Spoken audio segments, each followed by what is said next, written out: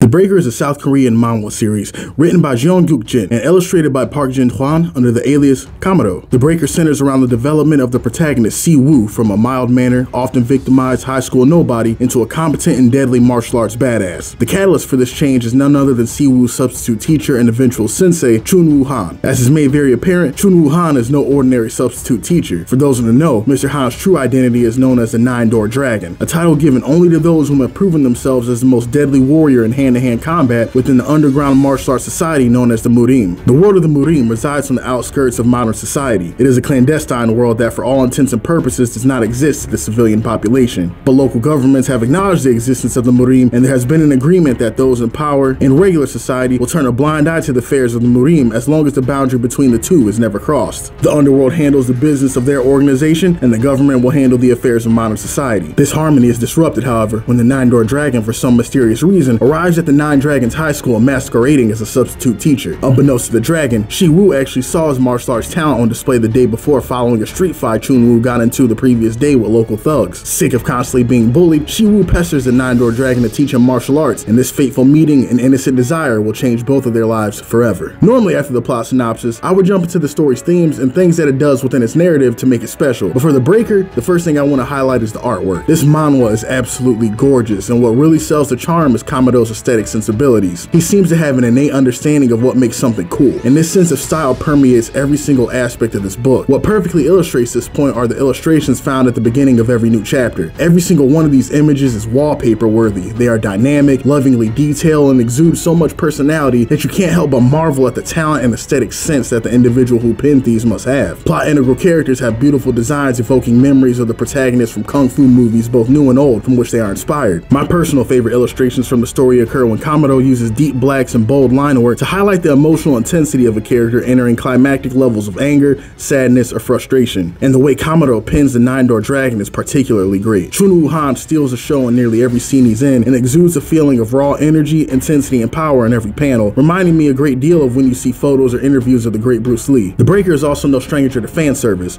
with Kamado being very capable of drawing the fairer of the sexes in a very appealing way. For my mileage, the fan service was never intrusive to the point of interfering with my enjoyment of the plot, and I think there are enough depictions here of drop-dead sexy men and women that pretty much any viewer can come away finding something they like. Outside of the gorgeous artwork, the main appeal of The Breaker for most viewers is going to be the well-choreographed fight scenes and watching the development of Shi-Woon and Chun-Woo Han as they grow and develop as individuals throughout the story. Combat in The Breaker is a mix between real-world martial arts styles and principles mixed with the supernatural in the form of devastating chi abilities utilized by those inhabiting the world of the Murim. Murim users are individuals whom through severe amounts of education and physical as well as spiritual training have earned them the ability to utilize inner energy techniques. The foundation of the power system in The Breaker rests on concepts commonly found in Eastern philosophy, identifying the individual as being broken into four parts. Seem, or the mind, representing the brain's ability to send orders to the whole body. Gi, the breath, or chi, which is the life force of all creation. Che, the body, representing the materials that make up the body such as muscle and bone. And Hon, or the spirit, which represents the will and desire of the individual. Those in the martial arts underground of the Murim use their knowledge of inner power for a variety of different ends. Some to create wealth, others to grasp for power and to dominate all those who would oppose their will. Chun-Woo Han, the Nine-Door Dragon and the individual rumored as the most dangerous martial artist in the underworld, has been labeled as a breaker, someone seeking to break the boundary between the underworld and the real world through his arrival at the Nine Dragons Academy, placing a target on his back for all those seeking to maintain the status quo. Murim adds an extra layer of the fantastic to every fight in the story, instantly raising the stakes. Not only are the individuals in conflict trained martial artists with numerous years of combat experience, but they are trained martial artists with numerous years of experience capable of blowing a hole through your chest with the concentrated power of the spirit-crushing fist. Battles in this manga truly felt like I was watching an action movie. They take place in a variety of unique set pieces with easy-to-follow choreography that makes you feel like you're watching your favorite Jet Li or Tony Jaa action flick